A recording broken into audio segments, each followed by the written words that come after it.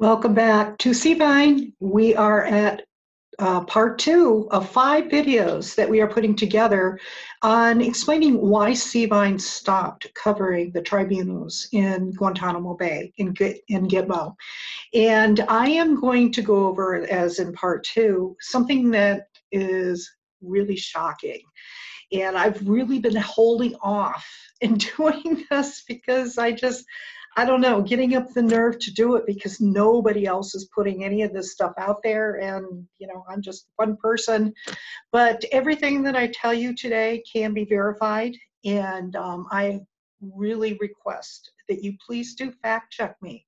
Fact check me on everything that I am going to tell you. What I found today, I found by accident. Complete accident. Well, some of you are going to say, well, there's no such things as an accident. Well, that may be true. For whatever reason, I found it. And I'll explain to you exactly how that happened in just a minute. But first, I want to go ahead and share my screen and just show you that if you want to find out about all different types of breaking news, Seavine has a great website, c-vine.com. That's c-vine.com. And we have hundreds of volunteers that help us every single day to vet the news and to make certain that it is accurate. That's what we do, is we go through everything and make certain it's all as it should be. And so we update multiple times every single day. We do have a little store in there. I'm kind of wearing my Seavine hat, as you can see, and all the different types of shirts and etc. in there. Please do become a member of our website. That would be wonderful because we've got many, many other things going on this site, especially the new education part that's going to be coming up soon. But you know what? For those of you that like to have discussion about the different things that you see and hear on the news, Seavine has a group page on Facebook, now has 37,000 members, and there actually is quite a few of them that are active. And we're almost like family. We discuss everything going on in the news respectfully. We also help each other in investigations. Now, part of what I am going to be showing you today, I wanted to bring this up. I actually posted it on the Facebook page, on the group page. Oh, by the way, the group page is Seavine News Talk. Seavine News Talk is the group page. That I am getting so many notes saying, hey, is this true about what's going on Gitmo? And is this person there? And is this happening? You guys, there is so much fake information going on out there. It just, I want to scream. I want to absolutely scream every time I see it because it is all so blatantly false. So I'm going to clear this up once and for all, okay? You want to know what's going on at Gitmo and know absolutely it's the truth? Go to the Department of Defense website, right here, Office of Military Commissions. It has everything that you would want to know about what's going on at Gitmo. It has all the transcripts. It has, the viewing sites, excuse me, press releases. It has the names of every single person there that is on trial. It has a calendar. It has the new rulings that the judges make. It has information that's going on in general. Is on the DoD website, Office of Military Commissions website has everything you need. This is where you're going to go to fact check me, and I will put this website address into the description of this video. Okay, let's talk about what I found accidentally. I'm just going to go ahead and read this to you because this is posted excuse me, on the website. It's an article I wrote, and I'm going to be attaching this video to it as soon as I'm done. But shocking KSM et al., by the way, for those of you that don't know, KSM stands for Khaliq Sheikh Mohammed. He's one of 5. Khaliq Sheikh Mohammed is the head of all the terrorists they feel was the orchestrator of the 9/11 terrorist attack.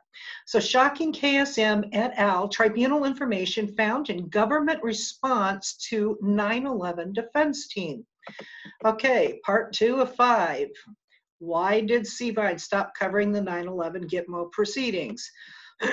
After the world was shut down because of COVID-19, could it be that we are now closer to seeing justice because of some accidental findings? CVIDE has posted the link to part 1 of this series here in case you missed it. So you guys see it, click on it, you can see the first video introduction. But today we're going to go over some accidental findings that are explosive, and that's no pun intended.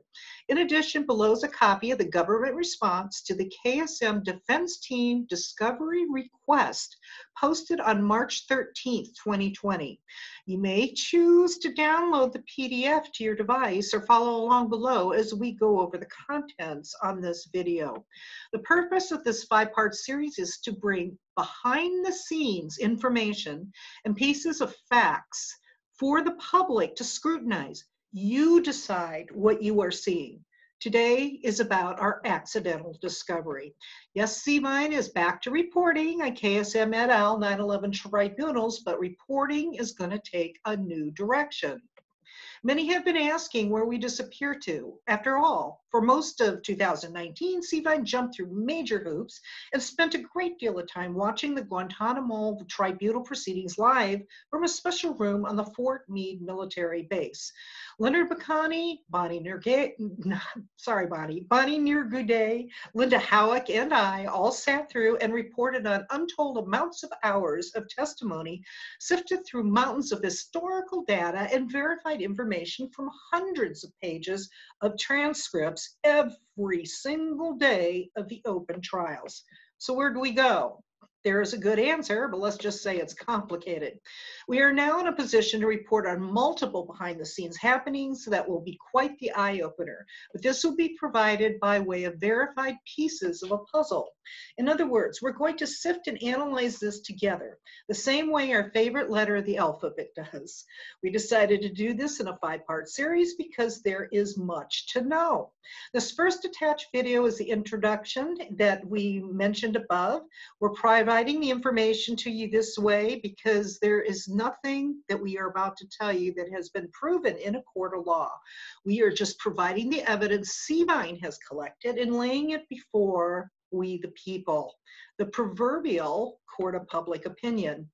Why are we doing it this way? Because the 9/11 pretrial proceedings are still no closer to going to trial than where we were 19 years ago. Okay, let's talk about what I found. In another video that you are going to be seeing, I'm going to be talking about what happened in January 2020 in GTMO in one of the tribunal proceedings.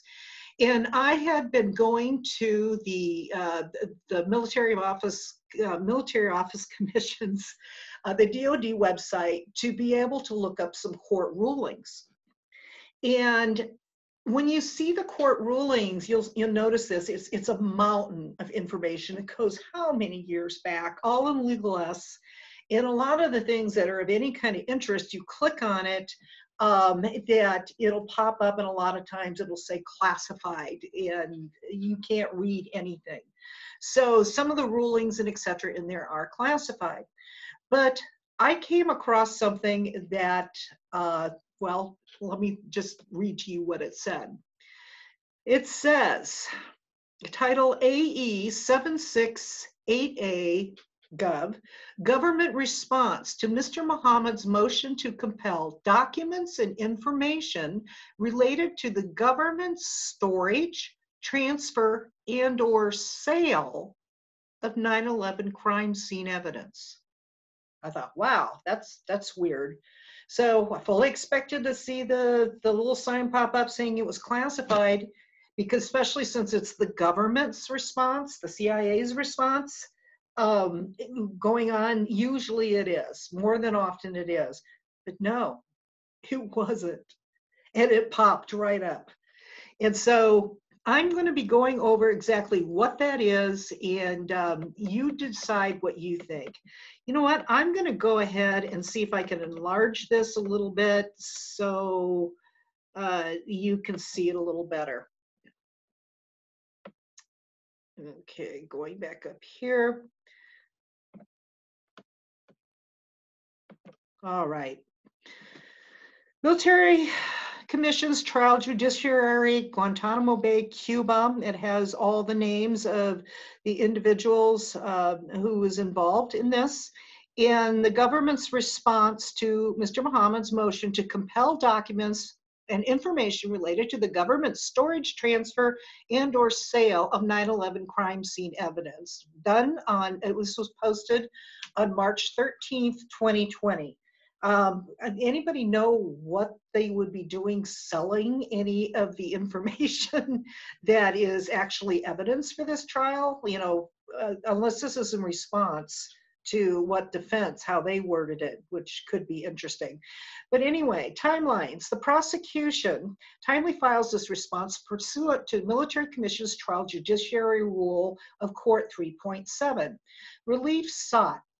The prosecution respectfully requests that this commission deny the requested relief set forth within AE 768 KSM, Mr. Muhammad's motion to compel documents and information related to the government's storage, transfer, and or sale of 9/11 crime scene evidence without oral argument.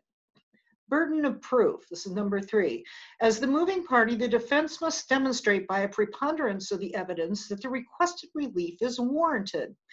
Number 4, facts. On the 3rd of April 2018, Mr. Muhammad served his request for discovery, DR 0766 MOH, on prosecution seeking all records and relevant documents pertaining to the storing, transferring, and selling of any and all debris from any of the location of the attack, September 11, 2001.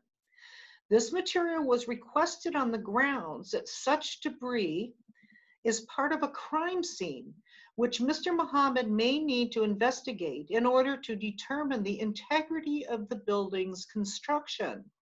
This information may be used as part of Mr. Muhammad's pretrial and or mitigation case. On 5th of April 2018, the prosecution denied this request after noting that the prosecution has a responsibility to determine what information it must disclose in its discovery. The prosecution explained that none of the estimated 1.4 million tons of debris generated by the attacks of September 11, 2001 is evidence in this case. Okay, you guys, this is a 9/11 case. How is it not evidence? Anyway, that's not what it says.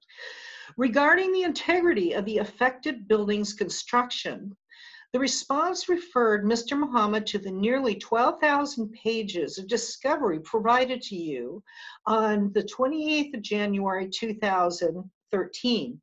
The National Institute of Standards and Technology, NIST report.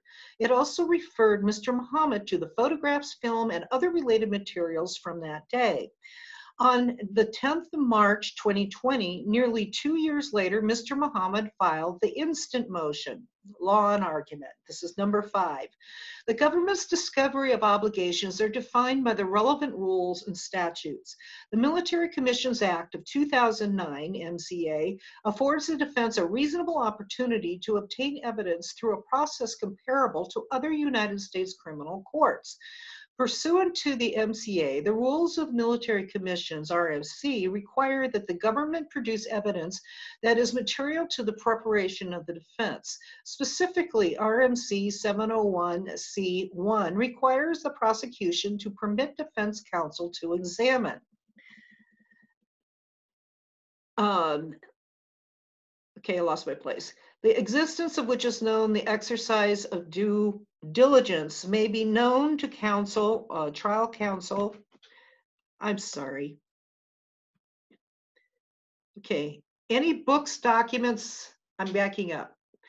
This is where I messed up. Requires the prosecution to permit defense counsel to examine any books, papers, documents, photographs, tangible objects, building or places, or copies of portions thereof, which are within the possession, custody, or control of the government, the existence of which is known or by the exercise of due diligence may become known to trial counsel and which are material to the preparation of the defense or are intended for use by the trial counsel as evidence in the prosecution case in chief at trial.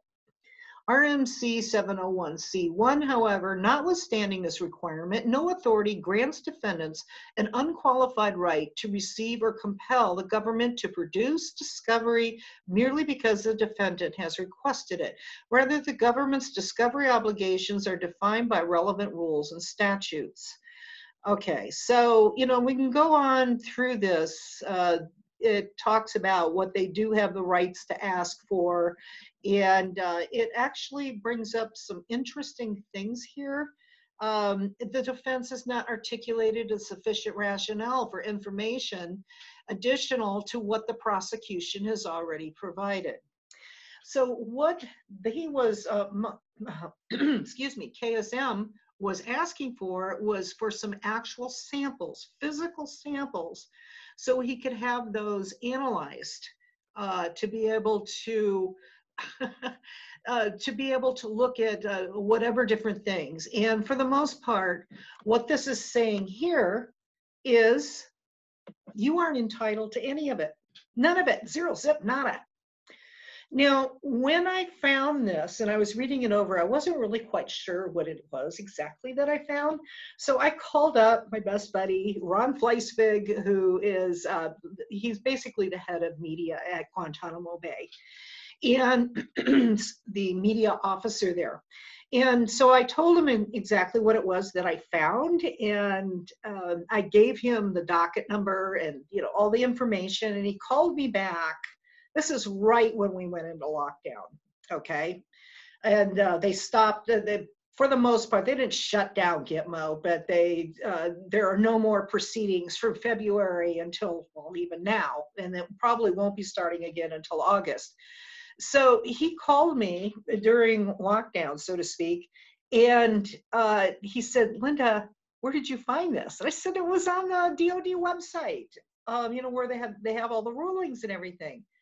And he went and looked at it and he said, never in my 30 some odd years of working in the military and with Guantanamo Bay and et cetera, have I ever seen anything like this. Apparently, according to him, what usually happens is when the defense makes a request for something from the government, from prosecution, et cetera, they will usually allow that to be seen, any of all stuff like that on the DOD website, and, for other attorneys and even the defense to be able to look at all the documents. And usually the response from the government, from the CIA, whichever, more than often will close it. They will classify it. It's classified. Nobody can see it, ever. Well, for whatever reason, this happened in reverse. And so what had happened is it was classified where the defense team made this request, but this was unclassified from the government. So it was in reverse. And so I asked Ron, well, okay, they made a mistake. Where do I stand in, getting this out there to the public? I mean, he goes, is it still up there? And it's like, yes, it is. And he said, well, it's, part of, the public access to the website. There's nothing wrong with you getting it out there. So here I am. Now, why this is so interesting is because KSM had asked this, as it mentioned before, once before in 2018, and he was denied then also. But what's interesting now that he requested it again is there is a professor at a university that for the last 4 years has been studying along with a team the demolition materials of Building 7 from 9/11. And after 4 years, they have conclusive evidence that it was a demolition. Now, most of us figured that out. Some of this, people that are listening to this now will be shocked, but they have conclusive evidence that it was a demolition. And so that's going to be hopefully on a future part 4 of our series.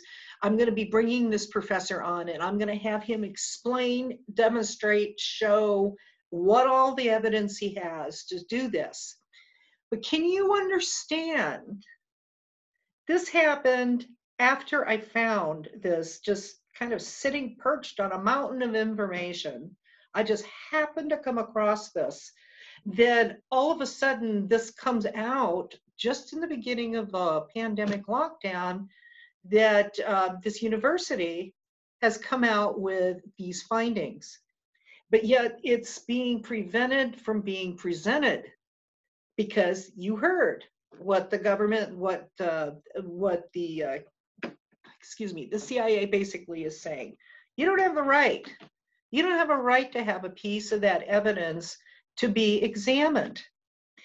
Well, I think this is kind of huge because over the entire time that we have been sitting here listening to all the various different things of the tribunals over, well, we've been watching it from Fort Meade via CCTV, and it's live. It's exactly what you see in Guantanamo Bay. You know, spending all these many hours going through all of this, and you can hear in the frustration of the beginning video that we did as part 1.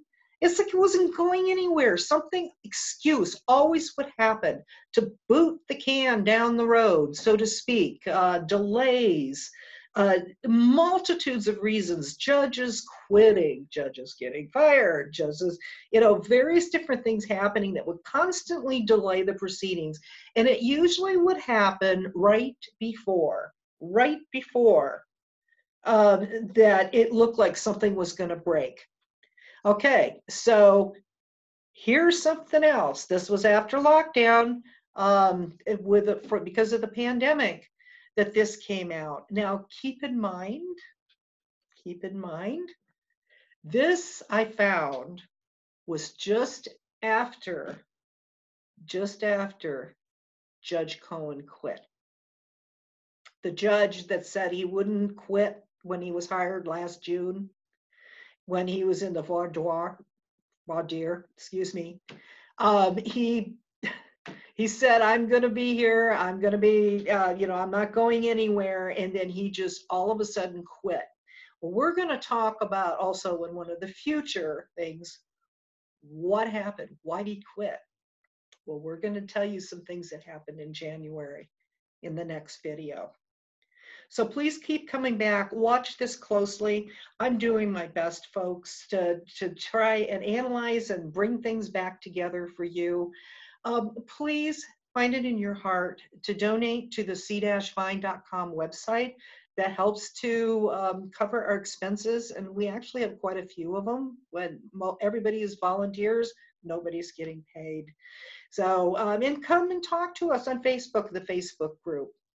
Okay, we'll see you in part 3. Have a good day, everybody.